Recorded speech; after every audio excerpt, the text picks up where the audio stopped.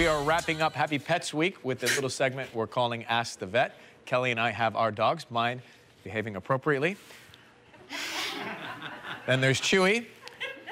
We each have questions. Joining us via Skype, Georgia, sit. Georgia, sit. Georgia, Georgia, sit. Go empty, Georgia. Go See, empty, I spoke too soon. empty. From Canton, Ohio is veterinarian Dr. Jennifer Jellison. Jennifer Jellison, welcome back to the show to answer our questions. Well, Georgia was good for a minute, and then she got excited. Look at all your puppies. Yeah, who do you have there, Doc? I have some puppies from Save a Mom. There's 11 of them. These guys are all going to be up for adoption in about 2 weeks. Oh, that's great. Well, our dogs are wandering around the set. Yeah. So there's a lot of scents here from the Yeah, week. there's lots of dog scents everywhere. So Chewy's just sort of wandering around. But what I want to know is, the older Chewy gets, and she's 15-ish, maybe, and change. And the older she gets, the more I allow her to sleep in bed with me. And sometimes in the middle of the night, I think, oh no, Georgia, the dog has passed gas. It's so pungent, and I realize that it's her face. Okay. Okay. So what do I do about that pungent odor? Well, if she's healthy enough for a dental cleaning, that would probably help quite a bit. Now, at 15, I remember when you got her, she may not be healthy enough. So sometimes when you go to the veterinarian, they may do pulse antibiotic. They may actually give you, there are some things that'll, you can put on for helping with her breath, but they don't work really well. The water additives don't work very well. I think maybe you could turn her face away from you.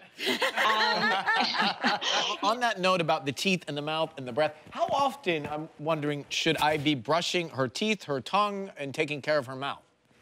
Check it out. Okay, so you're going to take one of these dogs so they can't, back up on you. You want to use dog toothpaste at least once a week. If you can do it every day, that's great. I would not have the time to do that. But if you can do it once a week, that will help break down the bacteria that causes the tartar. Put a little bit on here so they can taste it first.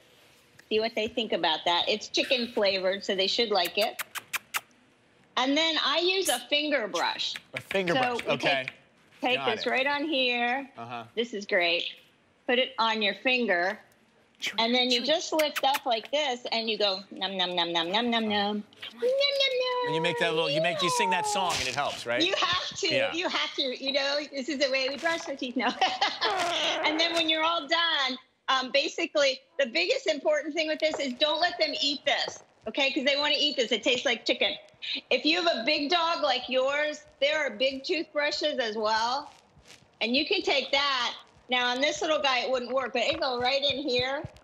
And again, just on the outside, so you don't have to do the insides of their teeth at all. So their tongue keeps that pretty clean. Okay, listen. It works really well. We are going to take a break. We'll come back with some other dogs. Gelman's got his. Our staff has theirs right after the break. Stay with us. Come on, Georgia. Come on, Georgia. Come on.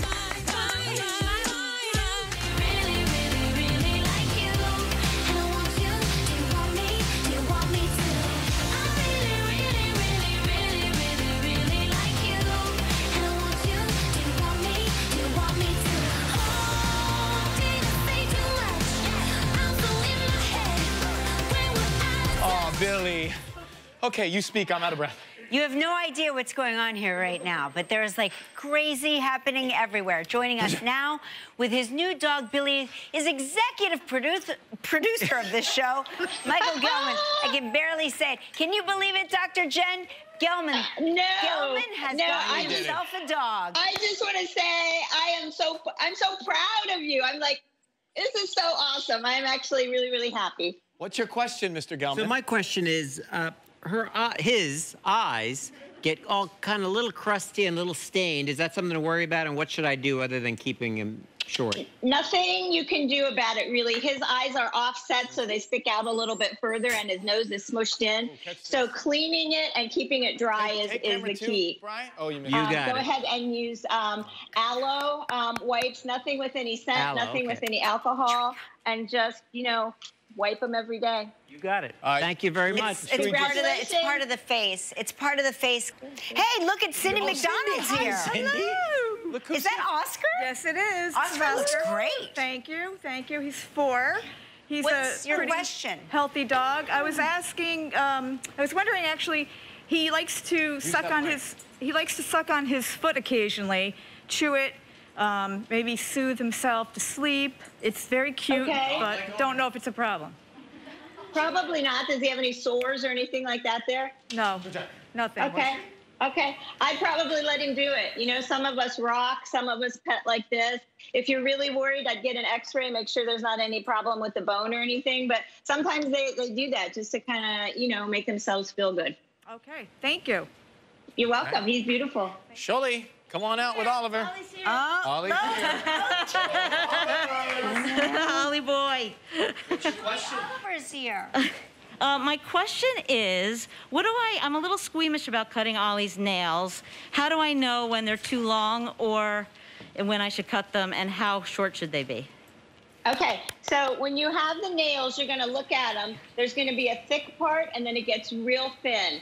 Right at the thin part is where you're going to clip, all right? Now, always have him sitting this way. Don't ever corner him and grab his foot. If you cut it too short, it's not a lot of blood. I use cornstarch. Take a little cornstarch, put his foot in there. Just be quiet, and the bleeding will stop. Okay. Thank you very much.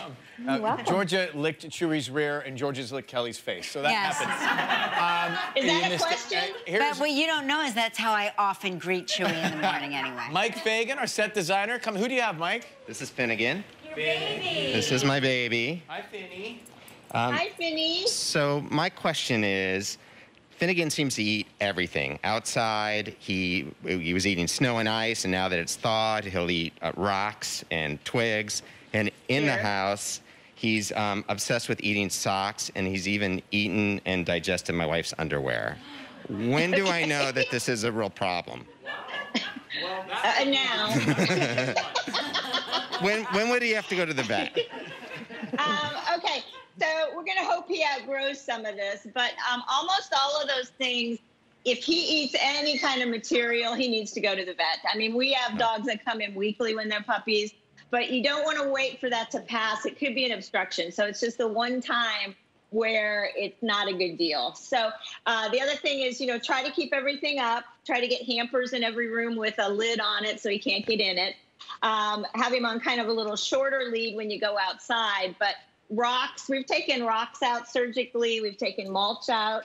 We've taken out lingerie that nobody seems to know where it came from. So, you know, you want to probably have your vet on speed dial, sadly. Okay. Oh, gosh. All right, thank you. All right, thank you, Dr. Jellison. Some great info. Thanks for putting a smile on our faces with all these cute little puppies. I know, it's so nice. We should bring our dogs to work. You know what? Now that Gelman has a dog, we'll all be allowed to bring our dogs every day. Yes, the rules have changed. Absolutely. If you want to adopt any of the dogs, you can go to our website for details, and we'll be right back here on Live. Georgia, you like Oliver? You like Ollie?